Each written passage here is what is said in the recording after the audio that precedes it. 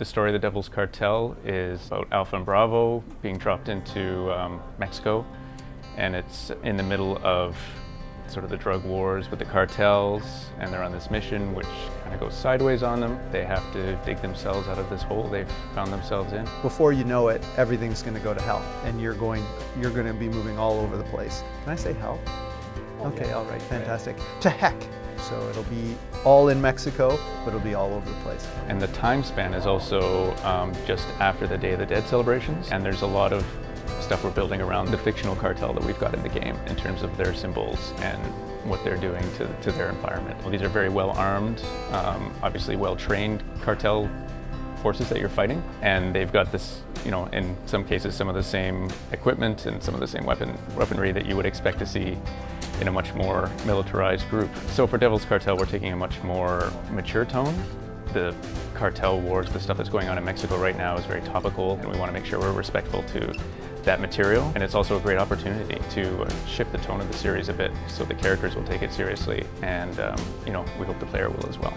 It's much more straightforward to start with characters that are in the universe but aren't the ones that you had before. Also to approach the story with confidence. Let the story on its own and let the narrative and the way you experience it in the gameplay be engaging and fun and feel appropriate to your tastes. You know, as an adult, you know, a mass gamer you want to experience on your couch. It's much easier to do that when you start with new characters that are in the universe than try to completely reboot the experience of a player who did enjoy the first two games and those characteristics of Salem and Rios, who are in the game, and so you still get to experience them, but you'll now play through these two new characters. Alpha and Bravo are the protagonists of Devil's Cartel. Alpha is a more militaristic type of character. Bravo's a little more off the book. He doesn't deal with authority as well, still a very capable soldier, but if he gets an order that he doesn't agree with and he thinks his way is better, he's going to do that and take it on. For the names of Alpha and Bravo, I think there's a certain amount of, we want the characters to take on that role, and there's a certain amount of, you know, with a code name and just sticking with a code name, it lets the player project themselves into that character a little bit more.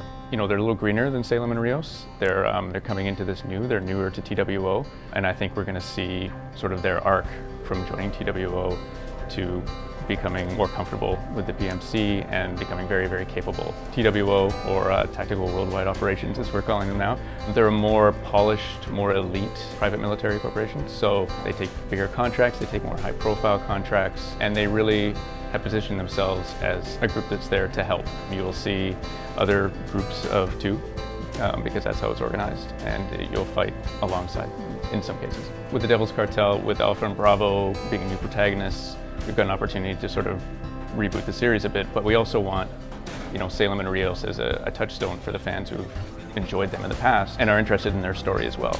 So it's not just Alpha and Bravo, you're also finding out what happened to Salem and Rios and what their arc is over the course of this game.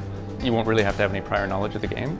It helps, and it's nice to know who Salem and Rios are and have played those previous games, but we're not directly referencing anything that occurred in those games. We basically took a choice of telling a story that we felt was the best story without necessarily having the player being able to have an impact on that story. But the actual story, though, will be very immersive and really engaging, and you'll get to experience like a lot of variety in terms of gameplay. So you won't always be on foot shooting people and taking cover. You'll actually be in high-speed chase. You'll have like crazy moments that are really action-packed. You'll have a lot of variety, and all that ties in with the story.